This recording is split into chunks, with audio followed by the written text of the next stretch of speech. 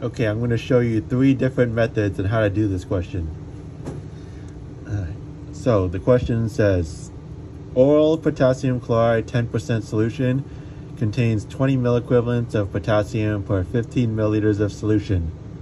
A patient is prescribed 22 milliequivalents of potassium daily.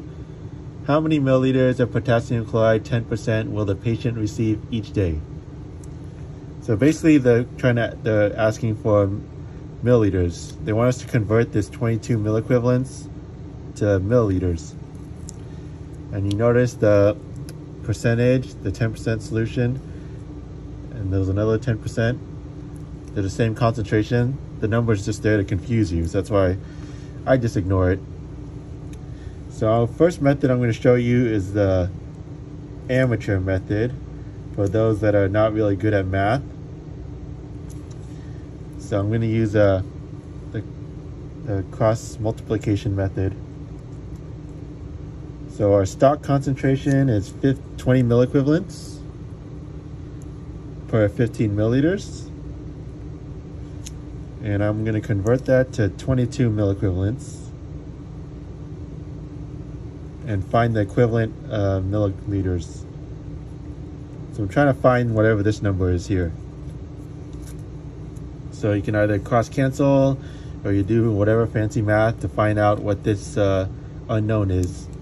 You'll find out that that number is 16.5 milliliters. Okay, so that's the final answer actually. And make sure when you put the final answer, it's just a number, because the prompt says numeric, no units or commas. So 16.5 is what you put in the computer and hit enter, and you got it right. So the next method I'm going to show you is kind of more intermediate. So I'm going to start off with 22 milliequivalents of potassium, because that's what they want us to convert from milliequivalents to milliliters. So I'm going to multiply that by a concentration, which is here, 20 milliequivalents per 15 milliliters. That's the concentration that we have. Also realize that this is the same thing as this, 15 milliliters per 20 milliequivalents, right? These two numbers, these two fractions here are exactly the same. And I know which one to use in my method here, because I want the milliequivalents to cancel out with the milliequivalents.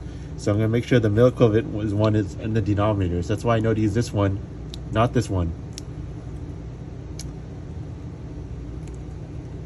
Right, so I'm just going to use this, right? 15 milliliters, right? 15 milliliters, there's 20 milliequivalents. And I know to use this one because it's in the denominator. So these two cancel out, right? And that equals 16.5 milliliters, right? That's the answer also. And now I'm going to show you the third method, which is the expert method, which people who are really good at math do normally. So normally they do this in their head. So 20 milliequivalents, we're trying to convert that to 22 milliequivalents. And someone good at math will notice this is 10% more. 22 is 10% more than 20. And then in every 20 milliequivalents, there's 15 milliliters. So, and 10% of 15 milliliters is 1.5 milliliters. So I know I need 1.5 milliliters more plus whatever the stock solution is, 15 milliliters.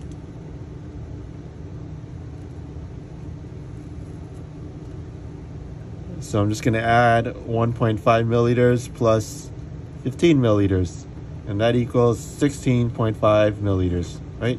So all these answers are the same. You can use any method to find your answer. If you're really good at math, when you do these calculations, I always use at least 2 methods and then move on to the next question. Because if I have 2 different methods get the same answer, then I know it's right. And that's how you solve it. Goodbye.